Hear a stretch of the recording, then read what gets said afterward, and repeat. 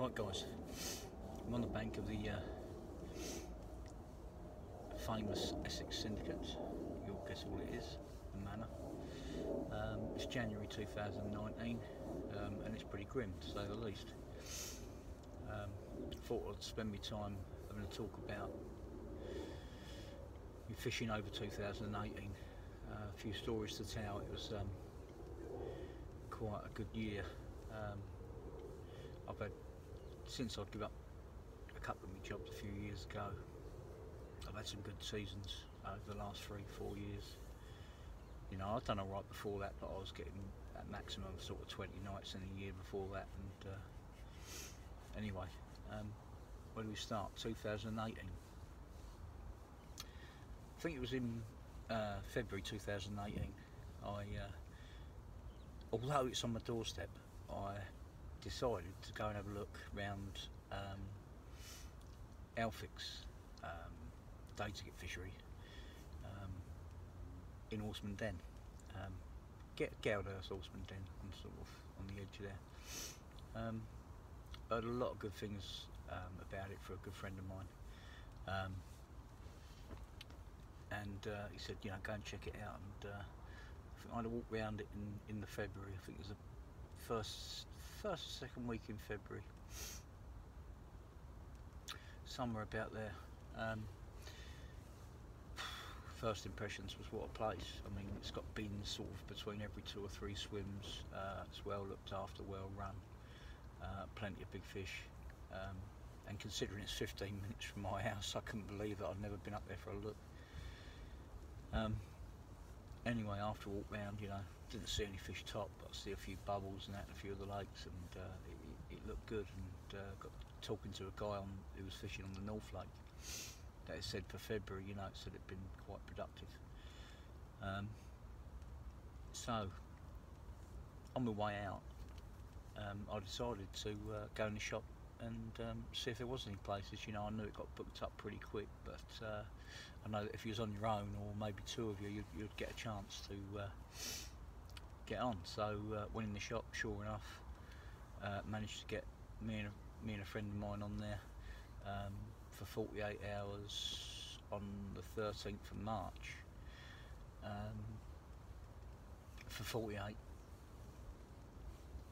And from having a chat with the guy in the February, I knew that, you know, the deeper end of the lake, which isn't that deep, 6-8 foot I suppose in the deepest, I knew that all the fish seemed to be in that area in the colder months. So anyway, March 13th come round, both of us arrived. After a quick walk around, there was 3 swims still left in the deep end, up the dam end of the lake. So I was pretty, you know, it's 1 or 2 swims. It's either going to be the corner swim right at the dam, or it's going to be the swim next to the island. I looked at where the other guys are situated, and the swim near the island seemed to give me a bit more room to spread me 3 rods about, really. That's my mate. Andy weren't that sure where he was going, so anyway, I decided to get set up. Decided to approach it. I decided to fish maggot rigs, because maggots can be productive. Fishing small pop-ups tipped with maggots, pellets, boilie crumb, maggots, and a little bit of sweet corn in the mix. And I was only putting out, I suppose I put 3 rods out, all sort of just going by other waters I fish. Centre line of the lake seems to be the one in the winter. They seem to follow straight down the middle of the lake. So I put 3 rods, sort of 3 rod lengths apart. Only varied by about half a rod length, about 10 and a half wraps, I think it was, something like that. Fortunately I got my rods out quite quickly. We turned up at lunchtime just after, and I decided on my swim and got my rods out by about 2:30. Now that time of year, I think it gets dark about 5:30, somewhere about there, maybe 6. But I mean, it was literally, I think it was 2 hours in. No, it was about an hour in when I noticed that one guy picked his spod rod up out the other anglers at the lake. Then the guy next to him picked his spodder up, and then the guy next to me picked his spodder up, and I thought, yes, I'm in with a chance here, I'm in with a chance of a quick bite, because with them spodding to my right, there was every chance that I was going to push them left into my water, which was flat. No disturbance, my rods are already in the water, there was no disturbance anymore, and sure enough, about two and a half hours in, finicky, what I thought was a line bite on the right hand rod, just bobbin was twitching up, back down, and until it finally tightened up and the rod tip started going round, and yeah, I got my after a short but good battle. I had my first Alfix fish, lovely scaly fish of 36.15. I was over the moon with that. I mean, one would have been enough, but literally as I was taking that fish back down to release it, I literally got within feet of my rods, and my left hand rod was going. I quickly got the fish out the sling, got him away, and picked up the left hand rod. Had a really good fight, really good battle off this one. Had it on for a good 10 minutes, I suppose, just ploughing around out there, and I was gobsmacked. Next one, up on the scales, 38.12. What a start! What a start to a walk I've never fished before. Unbelievable. I was buzzing about that. A little bit disappointed that I had to get my rods out in the dark, but I was absolutely blown away by my first ever trip on Alfix. And bearing in mind we was only there for 24 hours. Sorry, not 48, 24. I managed to get us booked on for. So, you know, bear in mind I still had, you know, the rest of the night. It's about, you know, through till about 1 o'clock the following day, and decided what I was going to do was get the new rigs back on, get the rods back out, and just leave them until I was going home. And it must have been about 11:30. My mate just walked in to swim, right hand rods away, and ended the session with an absolute cracker of a fish, pristine common, 31.2. What, you know, what a first session on Alfix that was, and the fish were absolutely mint. You know, when you're not used to fishing day ticket waters, you hear bad things about day ticket waters and all that. And to be honest with you, you can't fault Alfix. All the fish are well looked after. The mouse are great. Yeah, there's a barbless rule, but that, you know, you use the right rig, then barbless hooks will stay in. This, you know. Anyway, so that was that, and skip a little while. That was March. So yeah, then we was April, and it was. Didn't do a lot of fishing on my beloved Park Lake last year, Bardeen in Tunbridge. It's on my doorstep. I didn't do a lot on there last year, but I remember it was my birthday weekend coming up, and it was a Friday evening, and I decided to go surface fishing. Lovely evening on a Friday, really hot, and I was due to come on here, you know, one of my first sessions on here, on the back of that. So yeah, went down the park, started at the shallow end, looking around, didn't see any fish on the top. Thought, oh, maybe I've got it wrong, maybe the fish ain't on the top. But when I walked in the deep in the bay called the Deep Bay, it was alive with fish. There must have been 30 fish out there on the top. But surprisingly enough, I only actually got 2 feeding within about half hour of trying. And then after about an hour, there's probably 4. And in the end, it was so finicky, I just thought, you know what, I'm gonna cast the controller out and just feed a little bit often around it.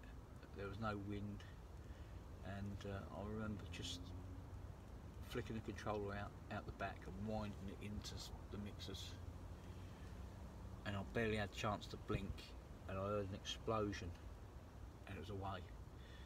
And it was a fish that I'd wanted to catch for some years, although I caught it years and years ago at 20 pound. It was a fish called baby brown, and I had it on that particular day at 40 pounds an ounces. An absolute beautiful fish, chestnut body to it, really long, almost like an underslung sort of mouth. It's just cracking fish, absolutely cracking fish. Anyway, it was on. After that, it was on to onto the manor. Yeah, I think I'd already done my first. I think I'd done 48 hours, my first session on there. Fished a swim called the middle pads, but then I went, turned up on the next session, went straight back in the middle pads because it was busy. I turned up on the Sunday. No, I didn't. I turned up on the Saturday. Sorry, I turned up on the Saturday, and it was busy. Just really waiting for someone to leave. And on the Saturday evening, the guys were flicking mixers out on the other side in one of the swims, and after about an hour of trying, they give up and left, and it was flat calm, and just before dark, them fish were absolutely troughing them. I didn't do anything about it at that point. I wanted the fish to stay in the area rather than run and spook it, so I left it just to see what would happen during the night and the following day. Sure enough, the following morning I was looking across at the swim, one head and shouldered, in close, shortly followed by two together, and I thought, I'm not going to ignore that, I'm going to go around and have a look. Quickly walked down to the rods, reeled my rods in, moved the rods around to the swim, looked, and they were literally within feet of the bank. They were muddying up probably within 4 foot of the bank. Anyway, cut a long story short, I shot back round, got all my gear packed up really slowly. Took me about an hour, I suppose, just wanting them to build up confidence on whatever they was on in that margin. Got round there, put a couple of, although it's quite shoddy in that in the edge, I put a couple of small chewed up bottom baits on, and again, just to protect the hook, because there's light weed there. Slid a couple of bags, small bags, crushed down. Literally just two out of 3 rods. I put one to the left, 2 foot from the bank, one to the right, 2 foot from the bank, laid the rods on the floor, lines nice and slack, and left all the gear on the barrow tucked around the bushes right at the top of the bank. And I even left the net slightly at the bank, but anyway, I was sitting there with my back against the sleepers there, and I was looking at the right hand spot, because the fish tend to be moving into that area more than they were anywhere else. So I was looking at that spot thinking, oh, that rod's going to go in a minute, that rod's going to go in a minute. Then I glanced back at the left hand rod, and the tip on the left hand rod was just doing that. And bearing in mind it's 2 foot off the bank, so I looked into the water, and through the water you could see this mirror. Good fish, twisting and turning, trying to get rid of the rig, so I shot down the bank like lightning. Picked the rod up, it was on. And yeah, what a cracking fish that turned out to be. My first manor fish, a fish of 38 pound. Cracking fish, didn't have a name or anything like that, but another fish that's coming through the ranks. One of many lovely fish in here. And anyway, Bailiff, who was in the end pads, he had a couple of cracking fish while I was there, I believe. I think he had a 20 and a fish called the Brincom, that was right, 41 pound, and he was due to go on the Sunday afternoon. So knowing that I still had another 2 nights, I decided to put my rods in there and go in behind him. Managed to get the rods out before dark. Was happy with the spots I found. Obviously never had fish to swim before. I was happy with the spots I found. I only put one rod in the spot that I'd noticed that, you know, it'd been cast into in the reeds. I noticed that there was movement off the reeds, so I fished one in open water. Anyway, following morning, 10 o'clock, up past 10, left hand rod's pulled up tight, run down the bank, pick the rod up, good battle, long mirror, hardly any scales, lovely fish, 37.5, absolute banger. So I was over the moon with that. And anyway, got that rod back out. I thought, well, I could have done with going to the shop really, but I decided against it. It still looked good for another bite.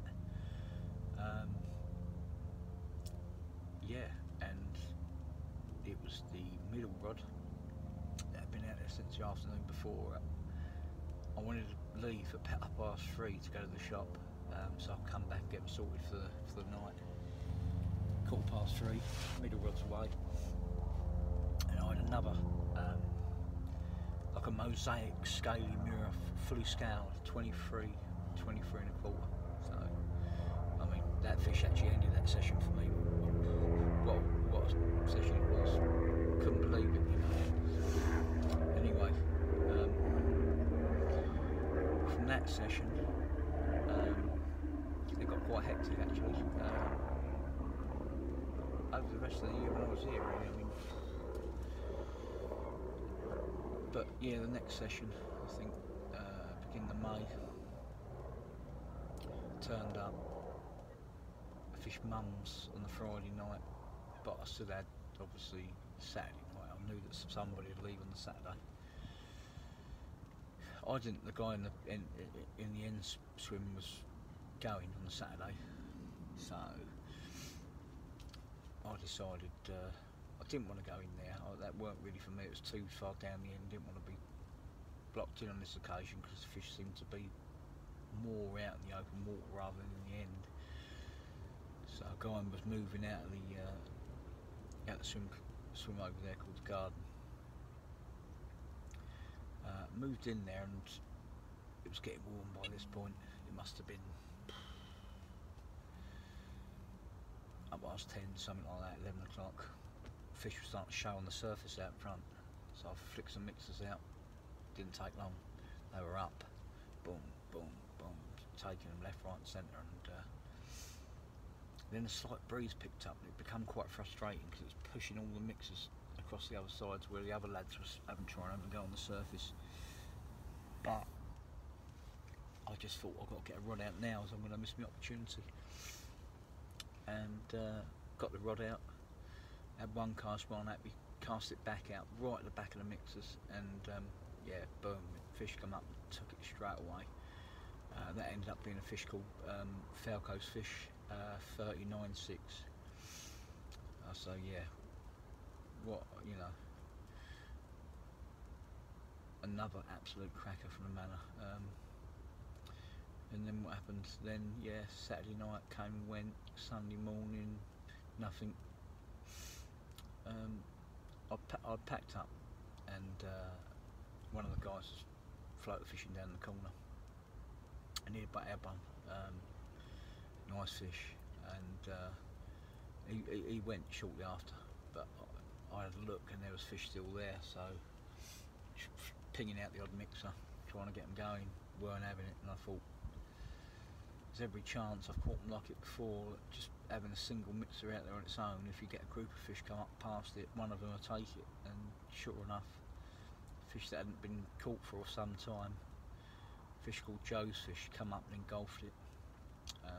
On the scale she went 43.6, and yeah, ended up being my first 40 from the manor. And that one, later on in the year, seemed like she fell in love with me a bit. I went on to catch her again twice more after that, 42 and 41. But yeah, then from that session, I think I managed to get back out in the week. I think I got back out in the week that week. I had an unexpected day off, just come down for an afternoon's floater fishing, and yeah, after a few hours of trying, I was lucky enough to get them feeding in one of the corners. and ended up having the winter common 37.5 and the black moth leather 29.25. So and like I say, after that it just went mad. I had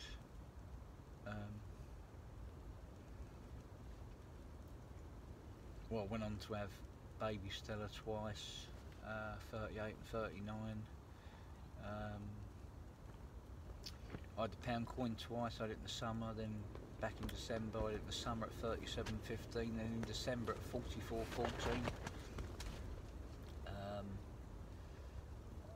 I had pop rib at £30.5, cluster 41.12, baby northern 42.14.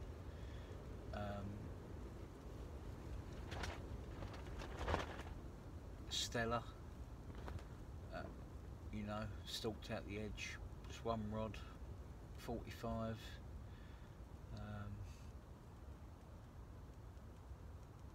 Yeah, incredible. Big common I had in November, 45.7, new personal best common it was then.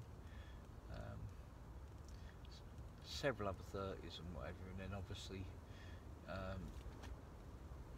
the icing on the cake come in December, but I managed to find a few fish fizzing, and within 2.5 hours of moving into a swim that's not very popular called Slope, I had the peach that hadn't been caught since May. Yeah, an all-time high of 51.12 and a new personal best mirror for me and first ever 50. And again with that I went on to have the pound coin. That was when that was 44.14, and come back a couple of days later, another few nights, and managed a 33.5 scaly one. Yeah, and another couple of trips actually last year, back on the park again. It was July time.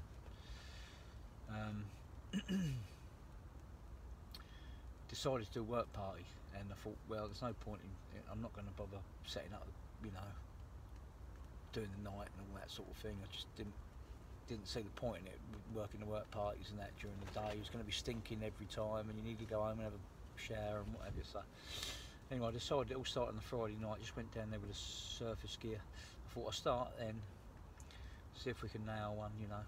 As if the weekend's busy, then I don't get another chance. It sort of wouldn't matter. And sure enough, on the Friday evening, really struggled to get them feeding there. Didn't want to feed until about half an hour before dark. And I had one just on dark, just cast the controller into where the fish were feeding, and big explosion I struck, and it was on there. That was a lovely 25.5 common. Next day we done the work party, and we was done by around about 2 o'clock, something like that. Surface rod in the van, went and got it, found a few fish in one of the corners, got a real big fish feeding, definitely a 40-pounder feeding, along with another one. Yeah, and unfortunately, although they both were going for the mixer at the same time, I ended up with a 26-pounder, but a stunning linear anyway. Beautiful fish. Yeah, and then Sunday come round again, busy morning, work party, getting all the line and snags and that on the island all sorted out. Got done by about lunchtime though. We really hit it hard that day. I think all of us were feeling it still from the day before, and didn't bring the surface gear that day. No, didn't bring it. I thought I need a rest after this, you know, 2 work parties running. I thought, I'm not bother fishing the Sunday. Anyway, we finished the work party, and one of the lads smiled and said to me, "Don't look in the corner." And of course, when someone says that to you, you have to. So I had a look in the corner. Sure enough, it was absolutely stacked with fish. Some good ones as well. And that was me. Within half an hour, I'd gone home, got my rod, got my surface gear, come back. Quickly said hello to the lads on the way past. Went into the bay. Wasn't long before I'd got a few fish come up, feeding on the mix shortly after flicking them out. But the strange thing about it was, as soon as 3 or 4 come up, it seemed to make the others disperse, almost like it was spooking the others. I couldn't believe it. At one point I was probably looking at 40 fish, like stepping stones. And it seemed like the click of your fingers, within minutes they were moving out the bay. Well, I thought, right, well, if a fish does come back now's my chance. It's about half an hour, 45 minutes, something like that, after being there. And I cast my controller out, wound it into the back of the mixers, drew it straight in, so it was right in the middle of about 15-20 mixers that I bolted out. And I was just sitting there watching, and all of a sudden you just see the bow waves turn round, and they were coming back. And there looked to be more than the 3 or 4 that was feeding originally. It looked to be 6 or 8 of them coming back. And they come straight back into the back of the mixers. Boom, boom, Pac-Maning they were. And I just noticed my controller move about 10 inches, and I struck. And all you see was this big old black tail come out and back in. And well, a battle roar commenced for the next 10 minutes. It had me in and out of weed beds, even though I only had 12-pound mainline on the 10-pound hook link. It had me in and out of big fat weed beds. And second time it went in though. As soon as it kicked itself out, I wasn't giving in. I just kept her coming, kept her coming, kept her coming. Wouldn't let her turn round, wouldn't let her kite. And thankfully she went in the net. And it was a fish I wanted for a long time. A fish called No Name. It was a new PB then, because it was obviously before I had the peach out of the manor. And she went 48-2. What a fish to have off the top. I mean, incredible, and absolute banger. A nice half moon scout at the beginning of this, like half linear line. Beautiful fish, chestnut brown, stunning fish. But yeah, just looking back at it as well, a session I had in another session I had in November. I've been watching this fish on YouTube since it got put on there. I think it was in April, and that's again in the Alfix. You know, lovely common, bit of a mismatch on one side, but an absolute cracker. Big rounded body to it, not fat or anything like that. Big rounded long fish. And I think on YouTube it was 41 ounces or something like that. I just kept staring that fish out, going on YouTube, looking at it, thinking, oh, I'd love to have that one. Anyway, we was having a 6-man social in November. Yeah, we all got there, due for swims, and I come out 4th and thought, well, I ain't going to have much chance here, you know, where I want to get, I ain't going to have a chance. But luckily I did. I got my second choice swim, and yeah, and it seemed like they visited it, because on the first night I'd had 3 by the first morning. Biggest one was 33, that was a mirror. And then I steadily caught throughout the next 4 days, even though it was hard, because don't get me wrong, I was fishing with 5 other anglers, all good anglers, and it was hard. The fish didn't seem to be visiting their areas, they weren't feeding there or something, and you know, I went in the end I went on to have 8, and the icing on the cake come on the final morning. Yeah, my 8th fish, and when it went in the net, I shouted across, I've only gone and got the one in the video. I couldn't believe it. Although she was down in weight, I had her at a 38.12. Again, like I say, she was usually a 40, but at that, I was absolutely over the moon. I mean, I love catching carp no matter what size they are, but when you pick out certain ones and actually manage to get them ones, they really are special moments. There's so many of them special moments in 2018. It was incredible, absolutely incredible. But yeah, hopefully plenty more to come in 2019. All the best on the bank this year, guys. If you do want to see the photos, because obviously there's none on this video, because I just don't know what I'm doing with videos, that's why I've never really done any. Just follow me on Facebook, Adam Honeysett, or follow me on Instagram, Adam Carp Honeysett. If you like this video, just like, and by all means subscribe, because if someone had shown me, I could do a lot, show me how to add photos and stuff like that, I could do a lot more videos. But anyway, like I say, all the best 2019, fellas.